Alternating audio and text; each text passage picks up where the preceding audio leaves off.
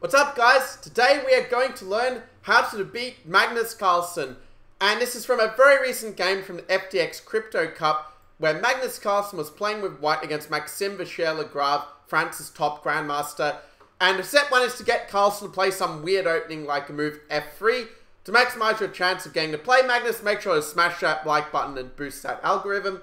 So what's the idea of F3? Well, the idea of F3 is mainly just to get the opponent out of fury, to make them say, okay, you prepared your knight off for 100 moves, so I'm just going to play a move that gets you out of book.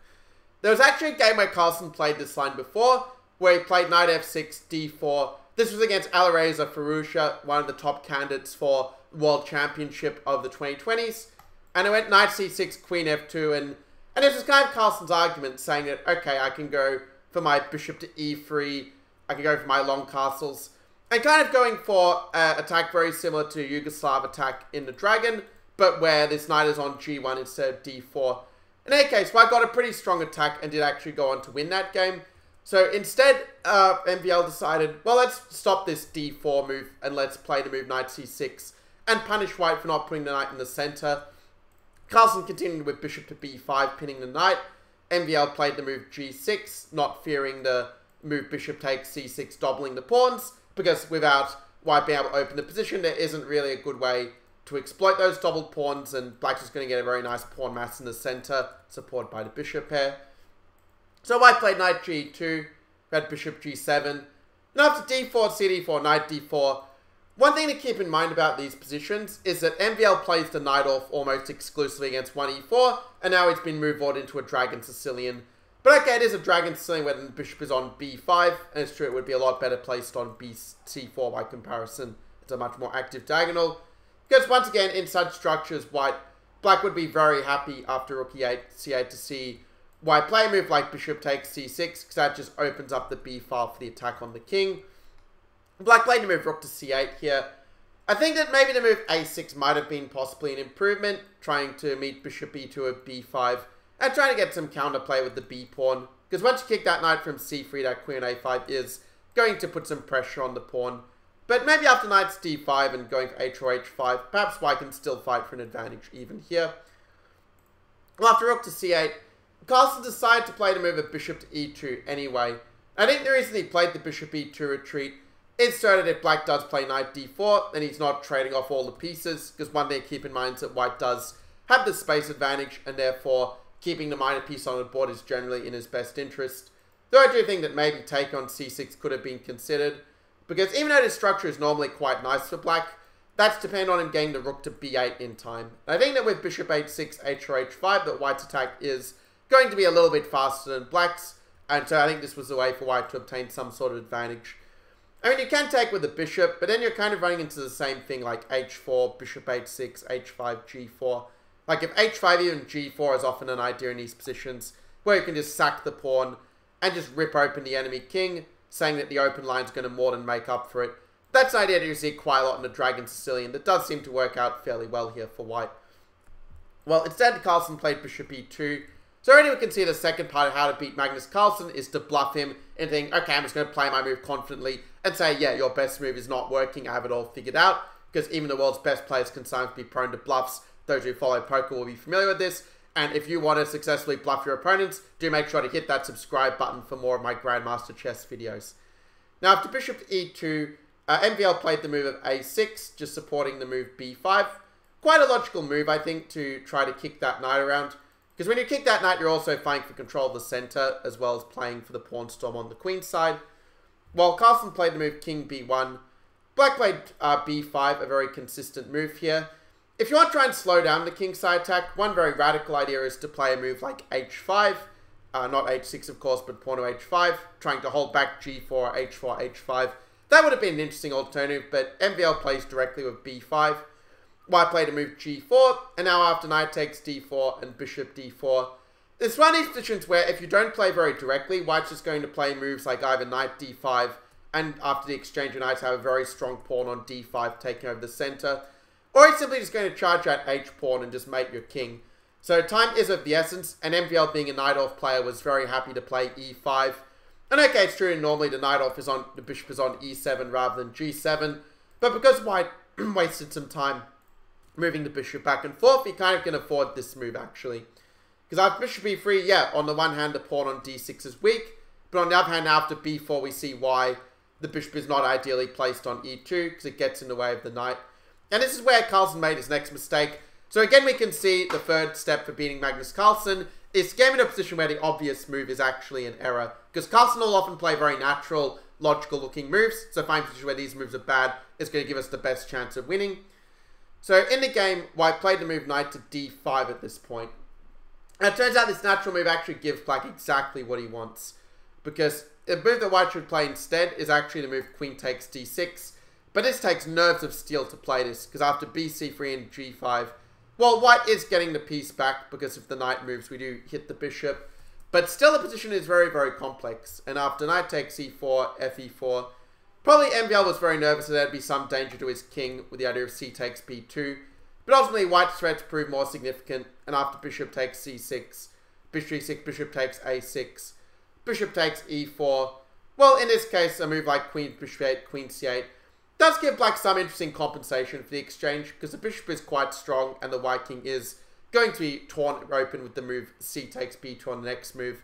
In fact, probably rather than trying to keep the exchange and having the weak king, it might actually be better to play the move b3 at this point, because even though that pawn looks very annoying, Black doesn't really have an easy way to get into b2, because our queen is covering that a3 square if they were to go queen a8.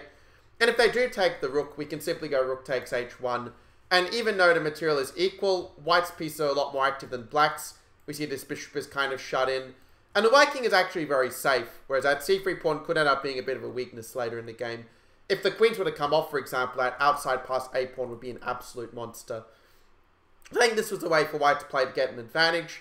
Also, the move of queen to b4 and playing the queen versus two rooks position was also interesting. And this actually is the recommendation of the engine to go for this very creative double attack. But anyway, that's something you can explore in your own time. Let's see how the game played out with the move knight to d5. And the idea of knight d5, well, I think is that Carlsen wanted to play the move queen takes d5 here. But it turns out this move actually runs into some problems. So the problem for White is that now Black has the move bishop e6. And he's actually sacking the d pawn, so that after queen a5, he gets his nice open diagonals and files to attack the white king down. And if White tries to move like b3, trying to block the attack, then Black has a very nice tactic. Can you guys find it here with Black to play? So do make sure to leave the move that you would play in this position in the comments below to see how you compare with the answer. Well done if you came up with the move rook takes c2.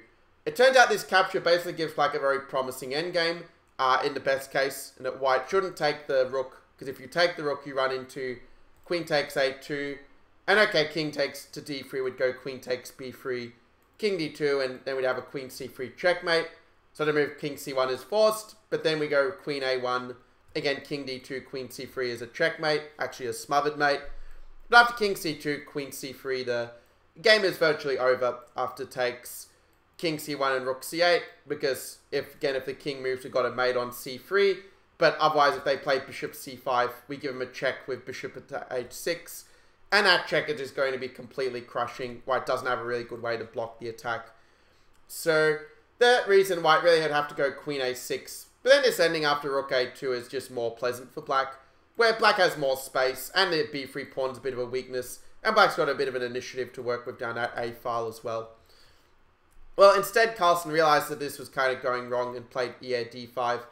But now after the move e4, this was a really creative idea by MVL, sacrificing a pawn to open up that long diagonal so that Black's attack will come first. In rapid chess, it's an extremely good practical decision, though I will point out that the move f5 and preparing the move e4 was definitely also a good option as well, and maybe even a better move in fact.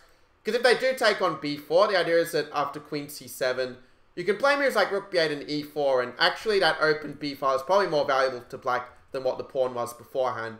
And even a move like a5 is not so bad either, just keeping the pawn, but okay, e4 worked out very well in the game. And we can sort of see the fourth principle of how to beat Carlsen is to be very confident. Don't be afraid to sacrifice material in order to take the initiative and set him big problems. So after f takes e4, rook e8, well, we see that White played a move bishop d4. So a desperate attempt to try to deal this pressure on long diagonal, and I guess it's well known that even for the very best players in the world, that it's much easier for him to attack than it is to defend, when they have to make difficult decisions and make tough defensive moves on every move, at some point they are going to make a mistake. At this point, I think white had to play the move of bishop to d3 here. But in that case, you're not even sacking a pawn. You can still take with bishop g4. We see that the black king is very well protected by the pawns and his being carried bishop, whereas black is able to bring the queen to a long diagonal, bring the pawn storm down to weaken the white king, and it's clear that black is in very good shape here. And also, you don't really want to play a move like bishop a6 in general as white, because even though you're grabbing a pawn, you're giving black an open a file for the rook, which is a lot more important, because once that queen comes to a5, that pawn is really in big trouble. Well, instead, white played bishop d4, but now after rook e4, well, you could say that MVL didn't just get the pawn back, but he kept the compensation as well, because the g4 pawn is a target, black controls that open e-file, and his pieces are a lot more active and his king is a lot more safe here. So after h3, MVL played a5, just keeping that pawn safe and securing a very pleasant advantage. One thing you might notice is that the white pawns are mostly on the light squares, and since he has a light squared bishop, that means his light squared bishop is quite passive, whereas the black bishop is much less obstructed and has a much greater freedom of movement. White now played a move rook hf1. In retrospect, maybe you should have tried to go bishop a6 and just annoy the rook a little bit, and also clear the way for a move rook he1 to try to challenge this open e-file.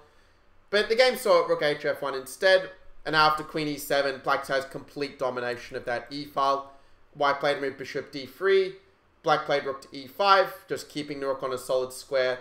Though you could also make a good case for rook e3, because often good chess is about attacking the opponent's weaknesses, and this would be a good way to do it, because if rook d1, we would simply be able to play rook e8, and we just keep our domination over the open file.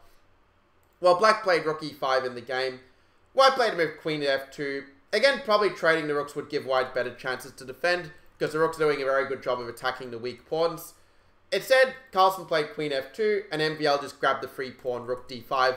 So now we see step 5 to beating Magnus Carlsen is call his bluffs. If he makes a move that looks like a mistake, then don't second guess like, oh, Carlsen saw something that I didn't. Just take the material and take the win.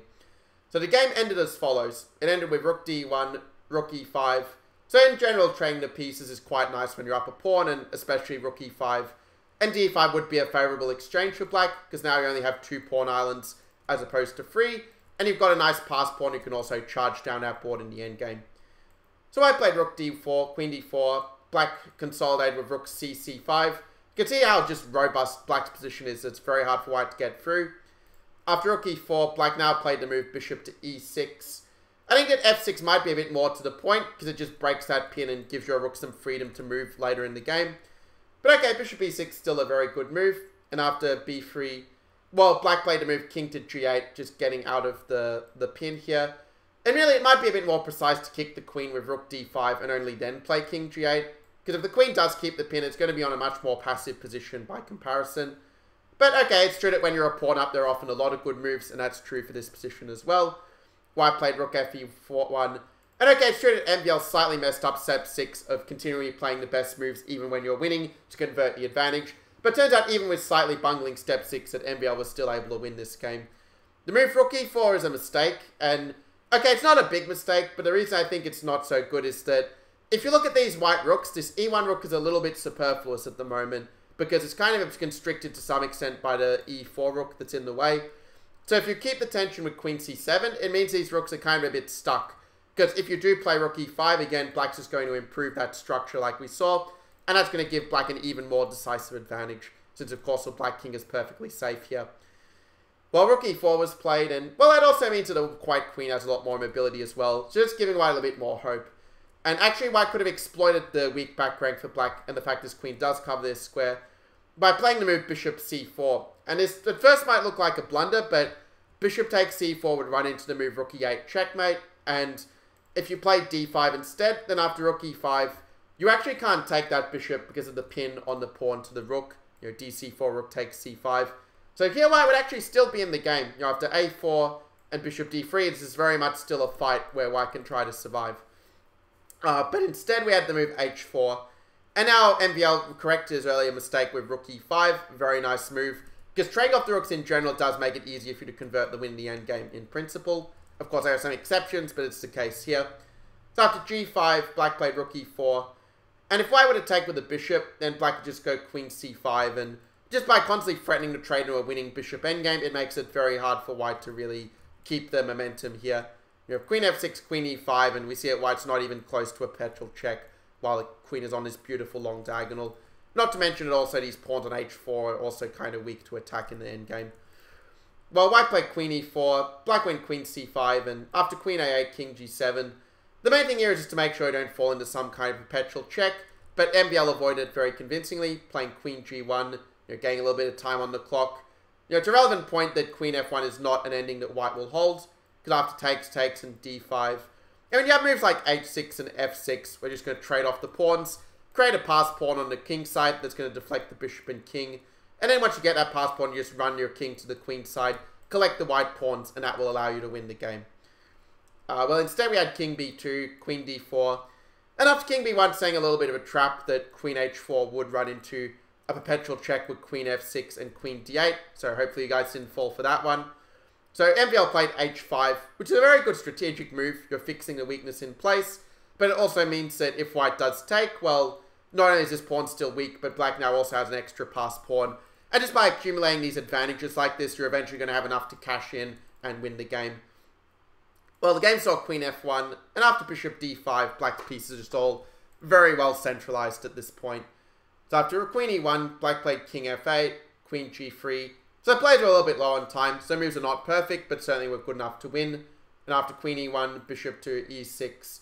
I mean, I would have actually kept the king on g7 or h7 probably, because here the king could be more vulnerable to checks from the side potentially, for example. Actually, queen h1 is the move that Carlsen played. So then after bishop d5, queen e1, queen e5, queen f2. You can see queen to a7 can be slightly annoying. But after bishop e6, now the king is able to run back to safety. So fortunately, MVL's slight imprecision doesn't spoil anything, because when you have such a winning position and no counterplay for white, you sort of have time to revert back to the winning plan, as it were, or to the winning setup. And after queen f1, let's see if you guys can find the winning plan for black. Because so far, black's been fiddling around a little bit, but with his next move, he basically guarantees the win. So is your technique as good as MVL's? Let's find out with black to play. So do make sure to comment below with the move that you would play as black in this position. Okay, so black played the move 45, bishop to f5. And this is the key breakthrough, because this bishop is the main thing that's holding the white queen side together, but it's not just that, but also when the bishop does get traded, now the move gf5 is very strong. The key to winning a queen endgame is basically to promote your pawn without allowing perpetual checks. I've heard that some people have told me that queen endgames they find very complicated, but they're actually very simple when you think of it in terms of pass pawns and perpetual checks are the only real tasks you have here. Well, unless you play for mate, but that's a very exceptional case. So the game ended queen d1, f4. And another point we see with queen endings is that what's more important than the material is how far are your pass pawns advanced. Because even though white has managed to win the pawn back, the decisive factor after queen c3, king b1, f3 is that black's pass pawn is a lot further advanced than white's pass pawn. And obviously if you manage to promote to a queen, that's going to be all over red rover. So after g6, black played queen to e1, king b2, pawn to f2, realizing that white's not in time to queen the pawn, because after g7, and if we promote to a queen, well, if white promotes, then we're going to have a checkmate on c1, among other squares. So game ended queen g5, f6, and since the checks have petered out for white, and black is about to get a second queen, Carlsen finally resigned here. So yeah, you can see now how to beat Magnus Carlsen. Step 1, get him to play, and actually MVL managed to do it with the black pieces, which is even more impressive. So step 1, get him to play some rare opening. Step 2, go for an attack against his king. Step 3, basically get him into a position where the natural moves don't really work very well for him. Then step 4, I'm really losing count what step was which, but step 4 is to basically play very bravely and sacrifice material to go for the attack. Step 5 is then to basically get him on the defensive and get him to make mistakes. And then finally, step 6 is to use good endgame technique to convert your advantage into a win. So as always, well, I don't know when you're next going to play Magnus Carlsen, but good luck for your next games against your next strong opponents. Do make sure to like the channel and the video so that I know to make more videos like this one for you guys. And also subscribe to be kept up to date with more of my Grandmaster chess videos on YouTube. So I will see you guys in the next video, and good luck against that next big fish.